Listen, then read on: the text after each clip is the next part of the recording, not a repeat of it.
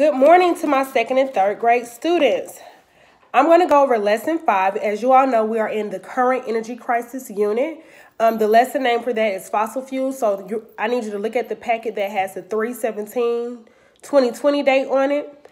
Again, the name of that lesson is fossil fuels, and the tag strategy we're going to be working on is metaphorical expressions, okay? So go ahead, and I'm at home. So I have my 2 almost 3-year-old. He's doing his work sitting over there. So you may hear him in the background. I do apologize, but I did want to get this video out to you guys.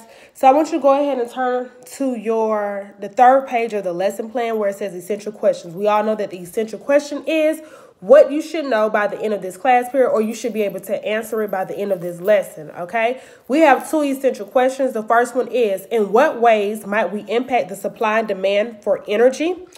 The second one is, how might I create analogies about fossil fuels? Okay, if you go down to where it says teacher lesson preparation, you guys have the materials you need. It should be attached to your packet. It is the metaphorical expression handouts as well as the carousel brainstorming questions. And those questions are right below the area where it says activating strategy. For example, hook, mini lesson, warm-up, connection to prior learning. So let's go ahead and take a look at those questions. The questions you need to answer are those ones with the asterisk by them. And what a carousel brainstorming is, you all know that in class, I'll usually have one question at each table. I give you guys sticky notes.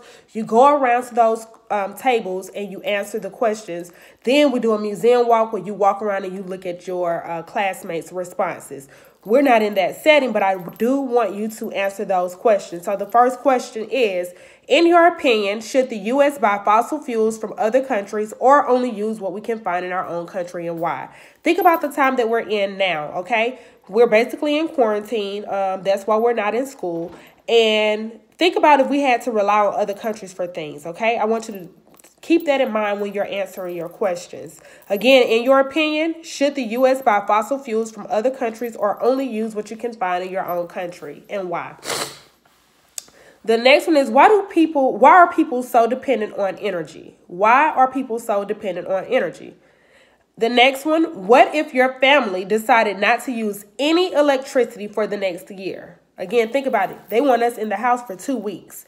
So think about not having any electricity for an entire year. The next one is, name all the things you can that need electricity or fuel to work.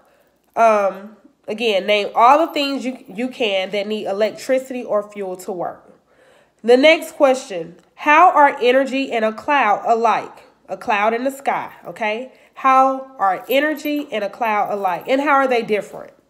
Okay, the next one, the last question for our carousel brainstorming is, how can someone or something have energy yet not have any energy?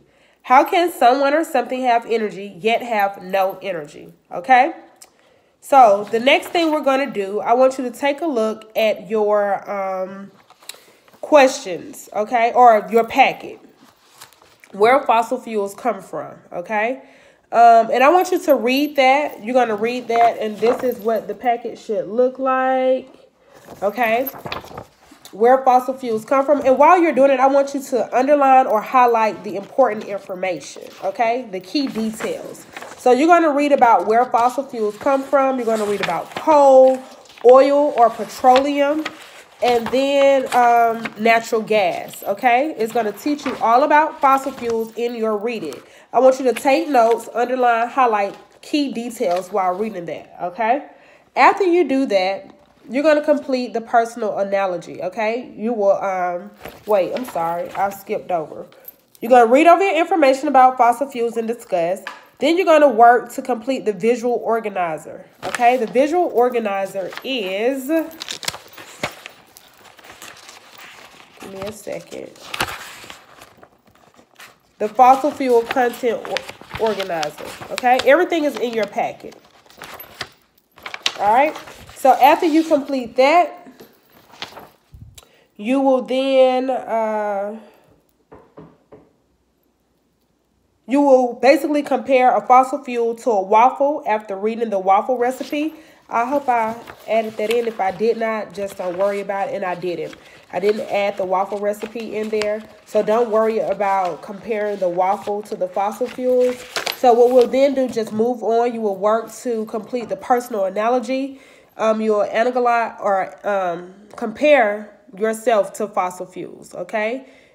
Individually record your response to the following questions. Where do you live? How do you feel when you are running dry? How do you feel when people argue about you? How do you feel when you are extracted from the ground? And then I want you to write a story, a poem, or song in first person, meaning using I, about your life as a fossil fuel, okay? You're going to write a poem, story, or a song about your life as a fossil fuel. So that's you as coal, as gas, petroleum, those things that we just learned about. You could choose either one that you would like to be, and then you're going to put yourself in their shoes, okay? Or its shoes. Then you're going to explain the process involved in creating we've done compressed conflicts. Brainstorm synonyms and antonyms of fossil fuels in order to create the conflict. And that is in here. So basically, you're going to go through, do the best that you can. I know that we're not in person, but I just want you to do the best that you can to answer the packet. If you have any questions, please feel free to email me at ruckerad@fultonschools.org, or you can call me. My Google number is actually on our website. You can go to Park Lane's website, click on academics. There's a tab for tag. And then my website will come up. It has all my information as well as the resources for these lessons. Again, I hope you guys are staying safe, and I hope you guys have a great day. Get the work done, and this won't last too long, you guys. Stay busy, stay motivated, research and read, okay? Love y'all.